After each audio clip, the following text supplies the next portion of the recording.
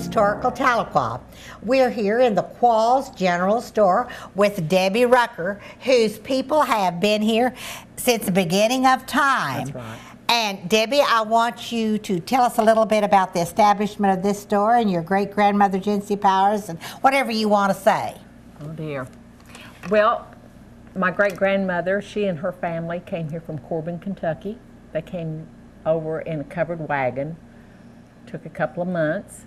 And they first stopped in Park Hill, and she had heard of a possible need of another store here. And so up they came, and she taught school until she got her store, which was a smaller building that sat on the west side. And what year was this, Debbie?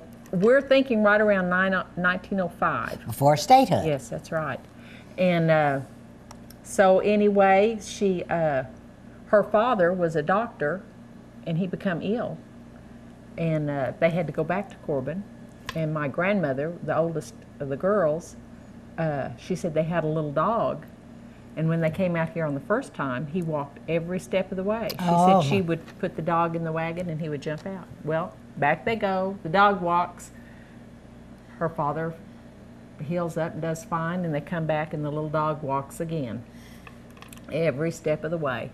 But by then, she had got acquainted with the folks and everything here, and she had her home, which is across the road from the building here. She had it brought in from Park Hill. They moved it. And in 1914 is when she applied to have the post office moved here into what the old-timers called New Quals. And that's because Old Quals was to the west here. That's right. If you're familiar with Camp Gruber, there's a low-water slab probably about 2.5 miles from here. And John Quals, he and his wife had, that was her Indian allotted land, and they had a store, and there was another family with them at the time. I think his name was Denton. And they had a sawmill also, and they were trying to figure out whose name they were going to use for the community. Well, they flipped a coin, and Quals won. And now my records, historical records show that that post office was opened in 1909, Right. and the post office was named for the postmaster William Alfred Quals. Yes. Now, when did the post office come down here to New Quals then? Okay, well, when it come to the large city here, New Quals, that was in 1917. And my great-grandmother was postmaster's. And the post office was here until 1945. And of course, that's when all of the small little post offices started consolidating, and everything went to Park Hill and then to Cookson. And you're saying 1945, and that's what your papers show, is that? Yes. Well, because the source that I was using said 1942, so your papers would be. Well, I might be, a couple of years off.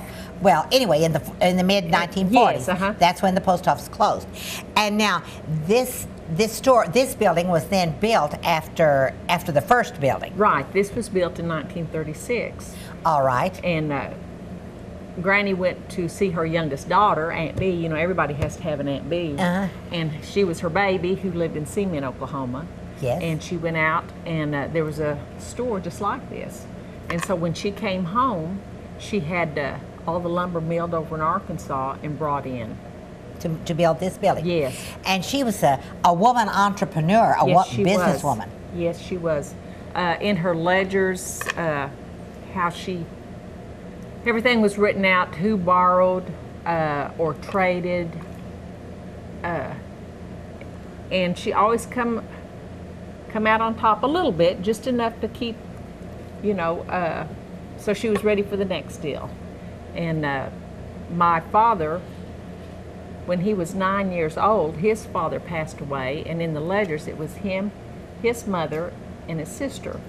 And in the ledgers,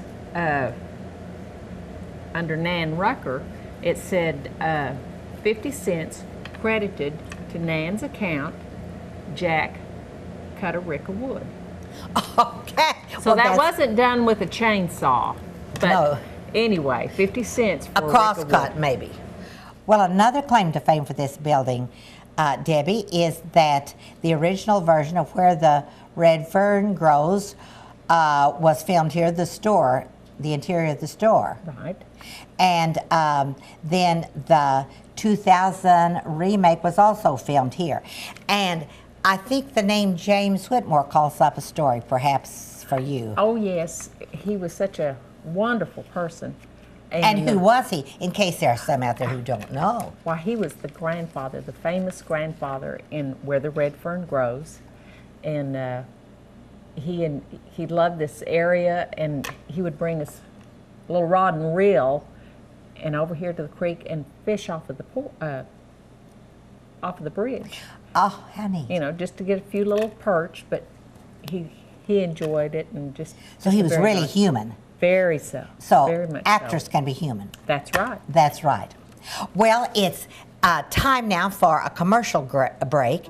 And when we come back, we're going to look at some of the antiques along the shelves in the store. And then we're going outside to look at the vintage carriage. So don't go away.